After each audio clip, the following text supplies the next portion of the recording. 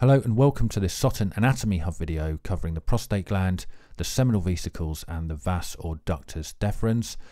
These are some key structures that form part of the male reproductive system that sit inside the pelvis, and in order to discuss their basic anatomy and function, we are going to draw on a posterior view of those structures, and we can start off by labelling the most superior structure at the top, which is the urinary bladder. Not essential to our story here, but it does have an anatomical relationship with structures that are, namely the prostate. This is a fibromuscular glandular organ which lies between the neck of the bladder and the urogenital diaphragm. The blood supply is via the inferior vesicle and middle rectal arteries. The nerve supply is via the inferior hypogastric plexus. Lymphatic drainage from the area comes via the internal iliac nodes. The main job of the prostate is to secrete prostatic fluid, and this makes up about 30 to 35% of the semen ejaculate. It's very alkaline, and its job is to help the sperm survive in a very acidic vaginal environment. The next structures are the seminal vesicles. There's two of those, one on each side. They are lobulated organs and have a terminal part related to the vas or ductus deferens, and essentially they join to form the ejaculatory duct. The seminal vesicles produce a fluid. The secretions that it produces are essential for the nourishment of sperm. Next we can label the ureter, and the ureter is obviously associated with the bladder, and superior to that we have the ductus or vas deferens.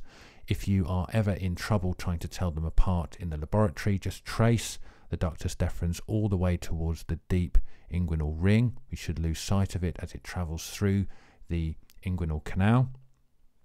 Inferiorly, you can trace it towards the prostate, and you will notice that the widened end of the ductus deferens swells up and has a special name, and that name is called the ampulla of the ductus deferens. So here we can see on this diagram how the ampulla joins with the terminal end of the seminal vesicles to form the origin of the ejaculatory duct.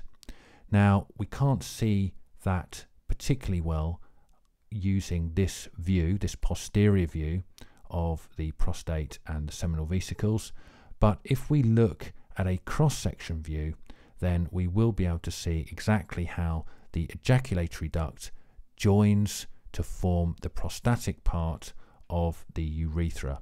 So coming on screen now, we have a cross-sectional diagram which shows exactly what I'm talking about. It shows the ejaculatory duct joining with the prostatic urethra, and then the urethra continuing as the membranous urethra through the perineal membrane. So that pretty much summarizes everything that I want to say about those structures. Bye for now.